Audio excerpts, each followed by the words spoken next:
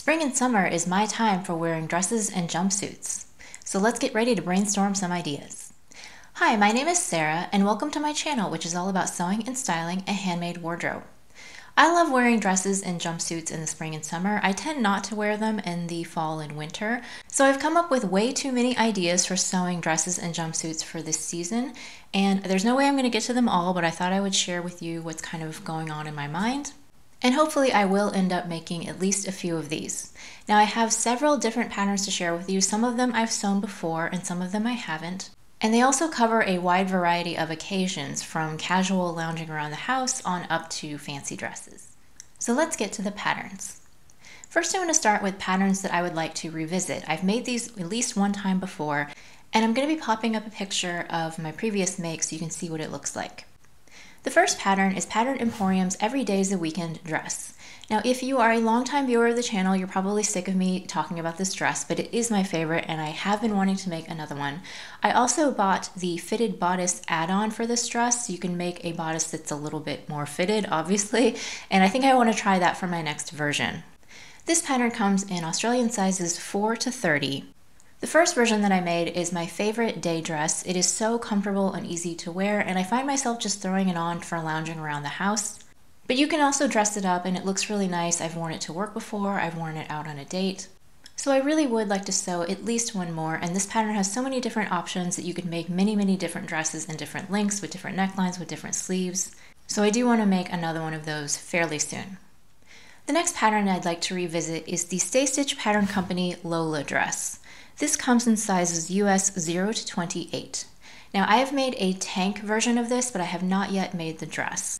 I was really unsure about this racer front style at first, but after I made the tank top, I absolutely loved it. I feel like it really suits me.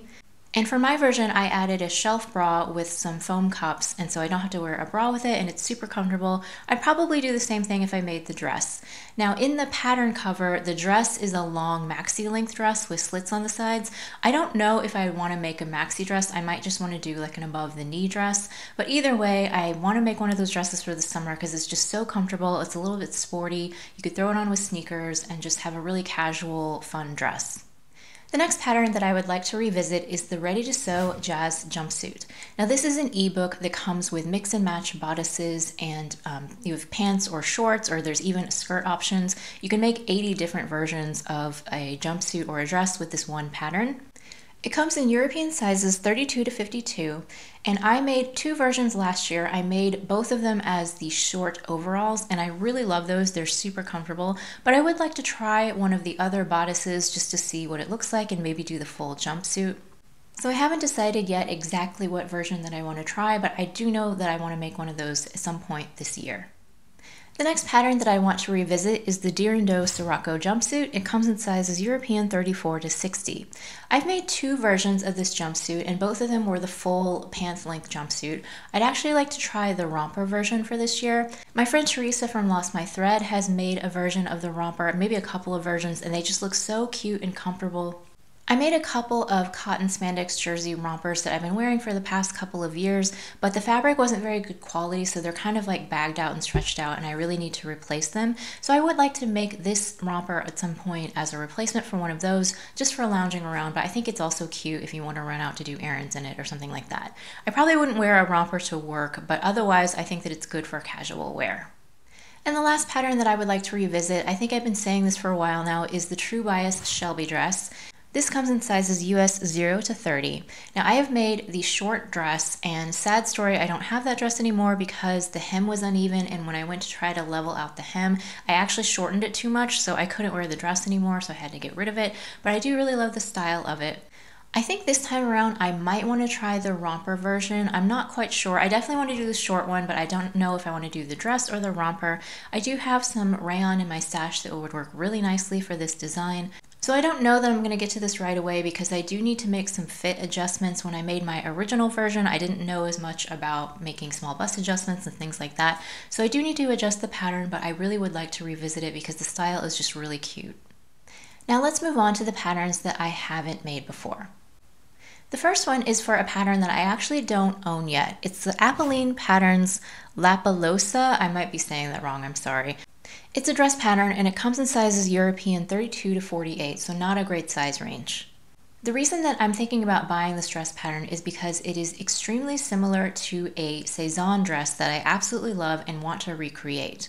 I'll stick up a picture of the Cezanne dress, and you can see that the style is really similar. So the Apolline pattern actually comes with both sleeveless and sleeved, and so I could basically just duplicate that Cezanne dress using this pattern.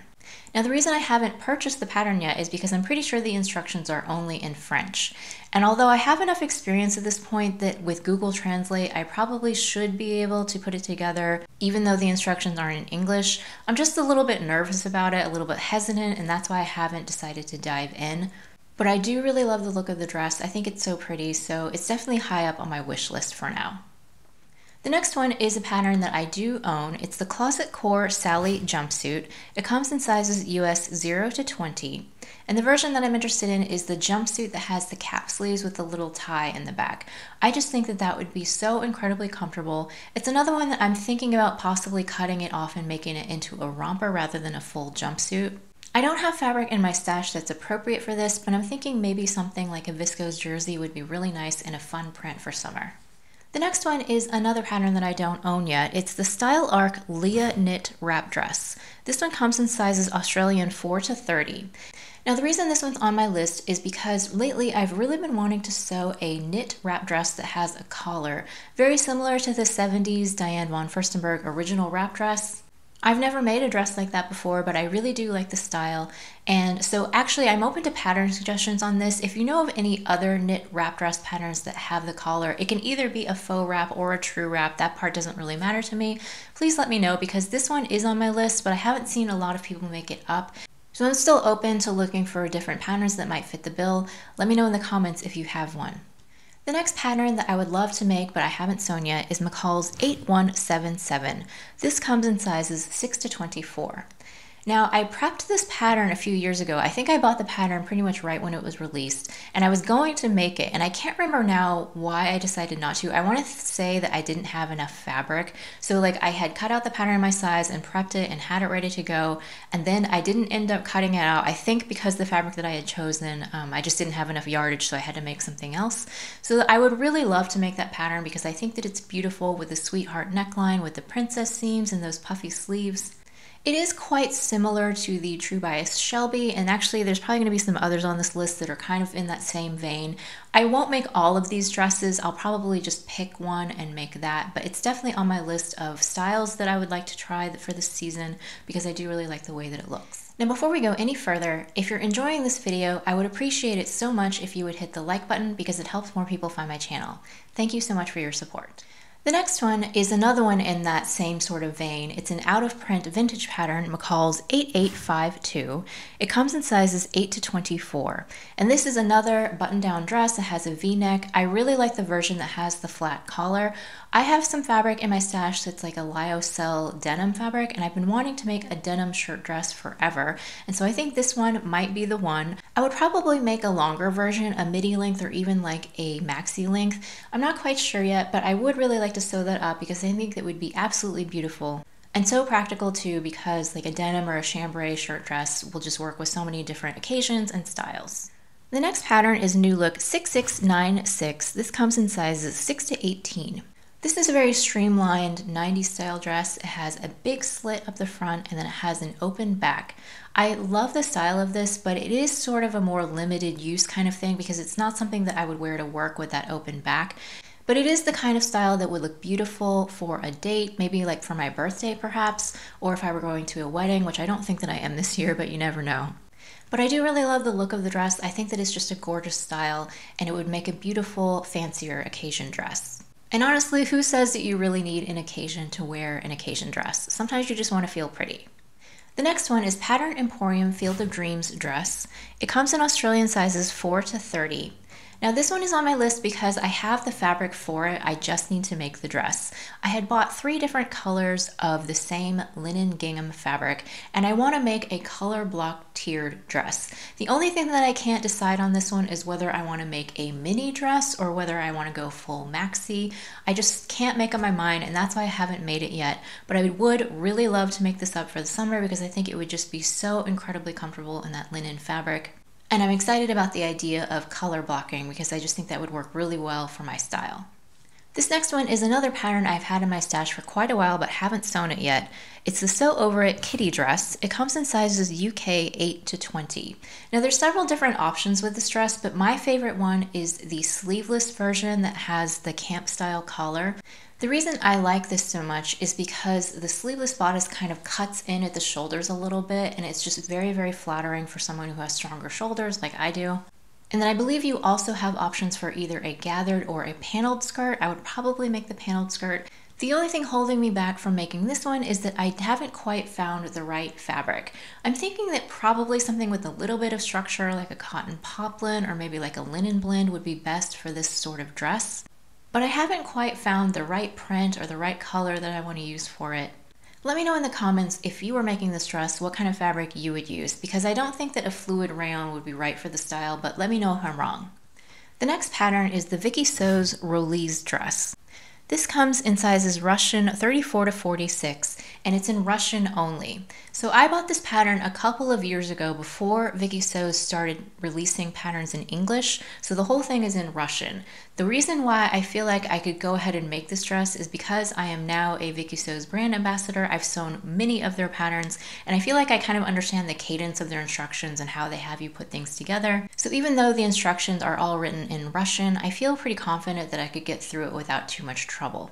The other thing about this dress is that it's extremely similar in style to the Esther dress, which I just made. Basically, the only differences are that it's a short length versus a long length. It's more of an A-line skirt rather than a gathered skirt, and then the neckline is a sweetheart neckline rather than a square neck. Otherwise, the style is incredibly similar, so I feel like I should be able to put this together if I wanted to. I think that it is a really, really cute, flirty style dress. But it is another one that's pretty similar in style to a lot of the other dresses that I've been mentioning, so I'm still trying to percolate in my head and just figure out which one that I want to make. And at some point I will actually make a final decision and then make something. This next one is for another knit romper. It's McCalls 8028. It comes in sizes small to extra large, and this is digital only on the website. It must be discontinued. They don't have the paper patterns in stock anymore on the Something Delightful website, but you can still get it as a digital download. I have the paper version from when I bought it from Joann's a while ago.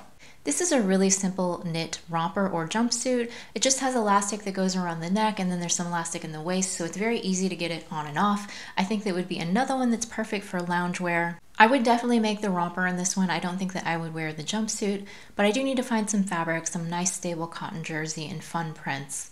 And I haven't quite found yet what I'm looking for, so I'm still searching for fabric on that one. The next one is Style Arc Mildred Jumpsuit. It comes in sizes Australian 4 to 30. Now this one I won as a prize or a giveaway, and I can't remember exactly what it was for, so I'm not going to say in case I'm wrong, but I did get this pattern for free. I'm still debating between this pattern and the next one that I'm going to share with you. I would like to make some more loungewear overalls. Now, although they do show the picture with it worn without anything underneath, I would probably wear it over a t-shirt or a tank top, something more of an overall style rather than a jumpsuit. I do really like the wide legs on this pattern. It looks very, very comfortable, and I'm pretty sure there's no closures. You just step into it and it's really, really loose. This next pattern that I have to share is the Waves and Wild Heyday Dungarees. It comes in sizes extra, extra small up to 7XL. And actually this is another one that I won in a giveaway, so I was very lucky and very grateful to receive that.